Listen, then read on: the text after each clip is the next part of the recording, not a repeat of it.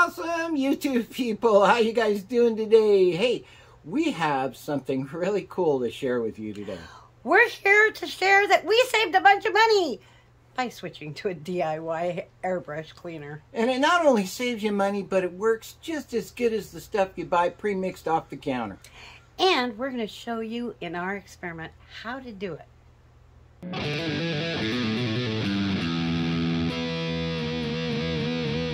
So, first thing we want to talk about is, we've been using this to clean our airbrush. And so we ran out of a couple of bottles of that and we realized, you know what, there's probably a cheaper way. So we looked up a couple of really good videos on how to do this.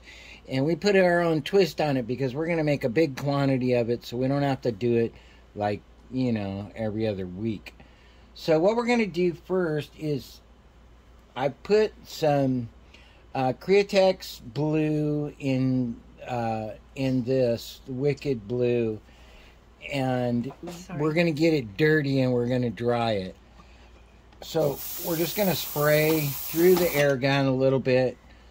See, just like that. And on this napkin so that you see that we have actually got it dirty. Now what we're going to do is we're going to set it aside and we're going to save you some money. That's the whole idea. We want to save some money. So we're going to test out this theory of making, the inexpensive airbrush cleaner.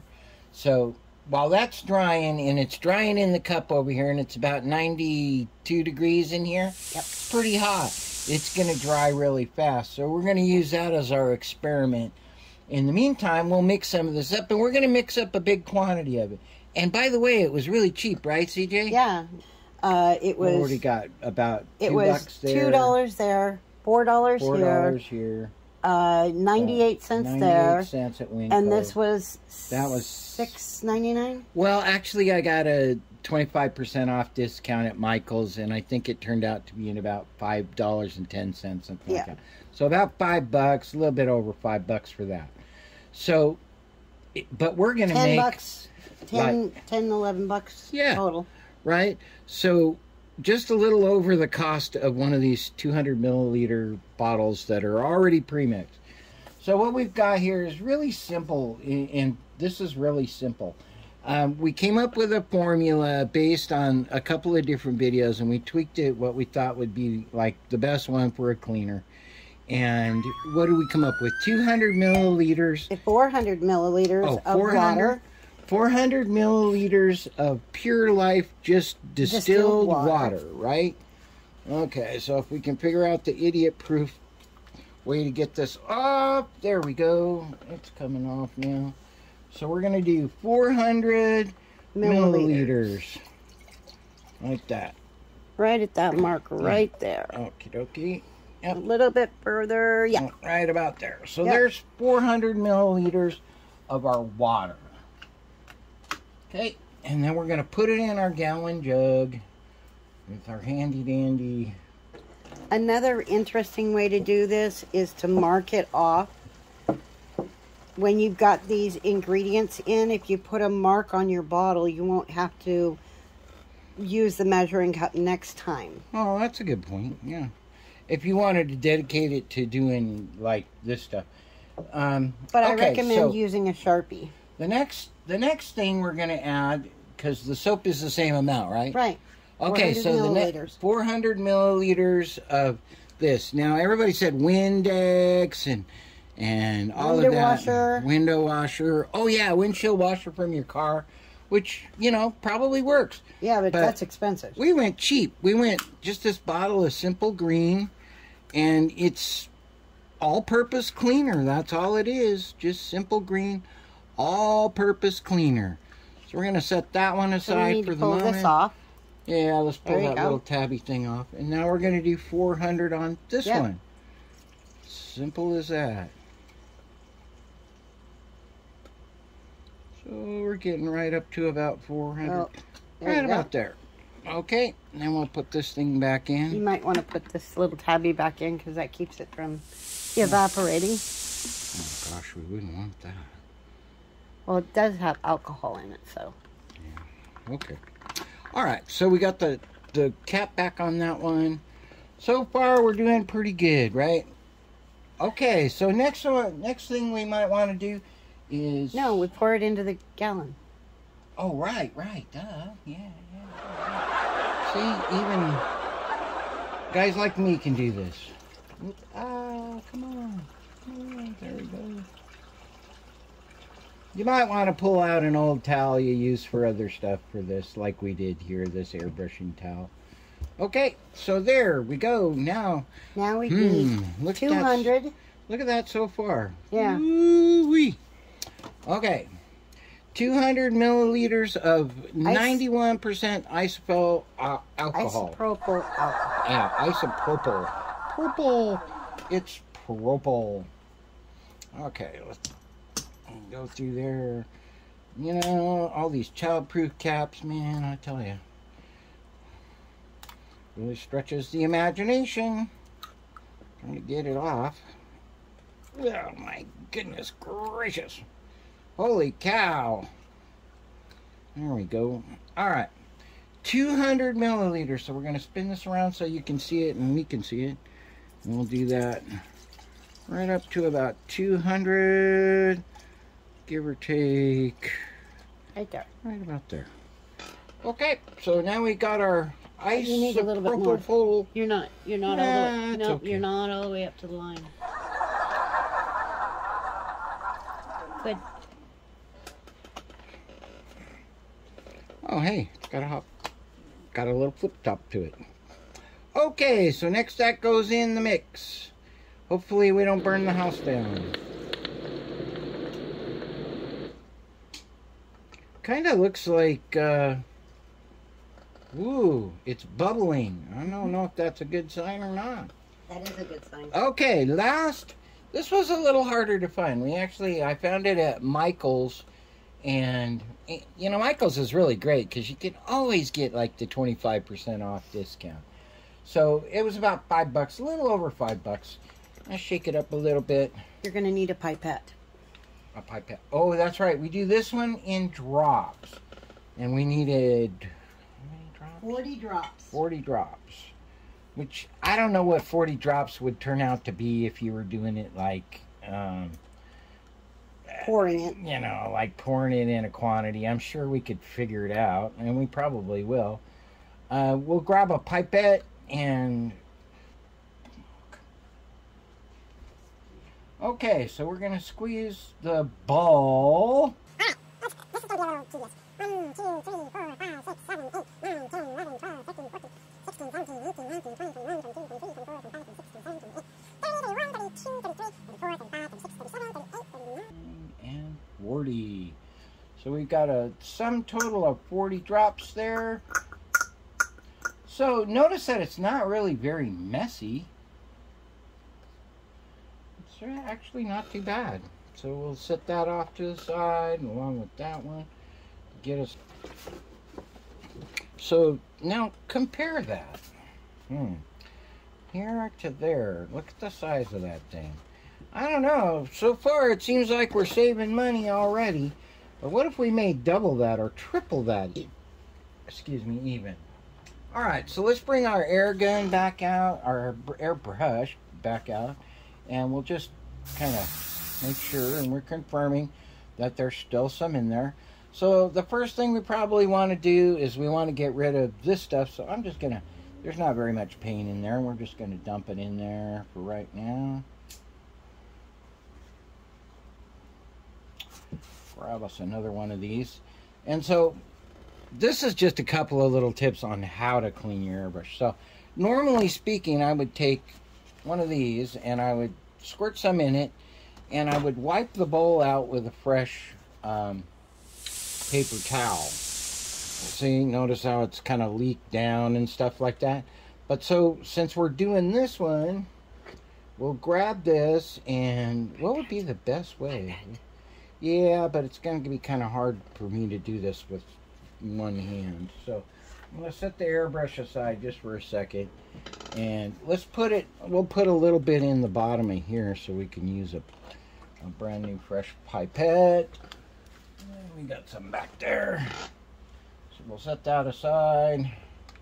And I'll bring the airbrush, just to confirm that it's still the same airbrush. By the way, that's an Eclipse HPCS. So it's pretty common. So the first thing I'm going to do is I'm just going to make sure all of the paint's out of it. Just not, you know, kind of a no-brainer. We're just going to kind of squirt most of the paint out. I got one, thank you, right here. Thank you.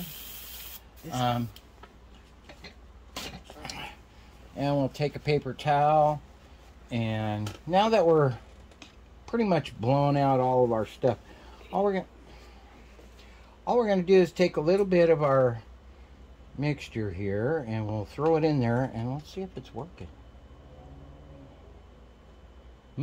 I don't know. Okay, handy tool. These little guys are available at Hobby Lobby, and all they are is a little teeny brush. They're a nylon brush, so as long as you clean them out, you can use them forever. I kid you not. So I'm just going to scrub the inside of the bowl. Now, this might be a little harder for you to see, but we'll get it up close so you can see it once we're done. So it is absolutely taking care of anything it touches inside this bowl is already come out.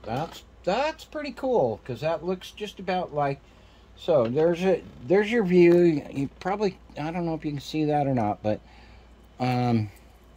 it's pretty clean in there already. But so I'm going to just rub the sides just like I normally would. You know, this isn't anything that's like super better or anything. We just want to figure out a way to save some money on our airbrush cleaner. Okay, so it's looking pretty clean in there. I'm going to take, as I would anyways, and so before we start blowing it out, and put another one in there, and just kind of work it around a little bit before we start blowing it through. Okay, and scrub way down inside that bowl, just like that. And I'm going to hit a little bit with the tip, just to clean it up, so that always is a problem area with these little Eclipses as far as cleaning. If you leave this little tip on right here, they tend to get paint in them and they build up, as you can see right there, right? Okay, so long story short, here we go. We got this one. We're going to dump this now one more time and check our bowl. It's looking pretty clean in there, guys. Then I'm going to take just a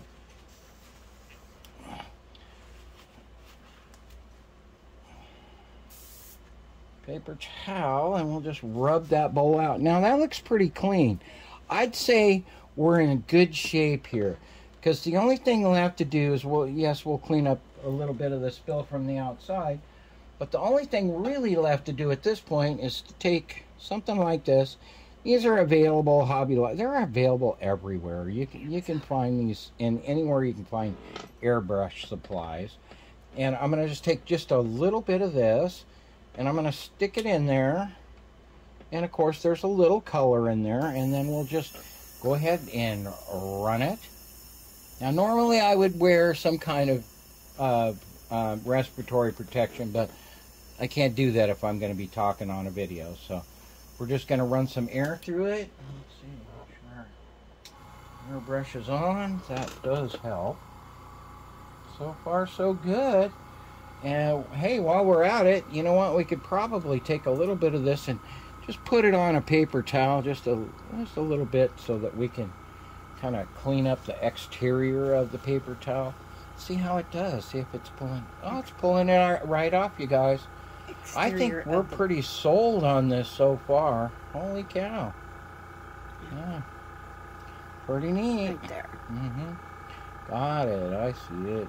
Yep, comes right off. Even the stuff that's dried comes right off. It's looking pretty good so far. That's a good sign. Okay, well, our compressor is just about full up here, right up to where we have it set. And let's just blow it out. See what happens. So normally with the other brand, I would run it a couple of times So I'd do one, and notice I haven't even pulled the needle yet. I haven't even pulled the needle out, because I would normally pull the needle out. So there's still a little bit in there. But we'll go ahead and run this one more time. We'll pull the needle out and see just how well we did. Clean the needle off, put it back in, and see if it's working. It really appears to be doing a pretty good job, you guys. We're hopeful to save a few bucks. Okay, well, it's clean in there. So let's go ahead, just for fun, and we'll go ahead and we'll pull the needle out real quick and take a look. Okay, so there's still, this is completely normal. There's just a teeny bit of color left on the needle. All right. Then we'll push the needle back in and tighten it up. And just a teeny bit. And normally speaking, I would be pretty close to done. So I'm going to throw a little bit more of our cleaner in there. Just like that. And when it's all done, we'll just see. Is it all gone? Oh, yep, pretty much all gone. Okay, look at that. Right? You see that? It's clean. So, absolutely, save yourself some money. Honestly, since we looked at these guys, some people say Windex, some people say... Oh, windshield washer fluid. Yeah, windshield washer fluid. The point is to get something that's not heavy in alcohol, because you're already putting alcohol in ammonia. it, right? So you want to do something like that. You know, I don't know how much easier and how much more clear we can make it for y'all. Set that aside. So this is what you need right there. Right? You need distilled water. Right? Some kind of cleaner. Windex Simple Green works really good. I'm so impressed. I held out a long time for this. So I just didn't think it was going to work. Because rubbing alcohol, yeah, my honey definitely kicked in there and said, why don't you give this a try? And then glycerin. A little harder to find, but it can be found not only online, but at Michael's. A lot of folks have that available to them. So enjoy, man. Save yourself some money. Make up some. And when we're done here, I think we're going to double up our recipe and make us up a gallon. We won't have to touch that for probably a year. Hey, thanks for watching, you guys. We hope we saved you some money today. Go out and give it a try. It's really easy. And if you learned something, please consider subscribing to our channel. It does help small YouTube channels like ours to grow. Thanks for watching.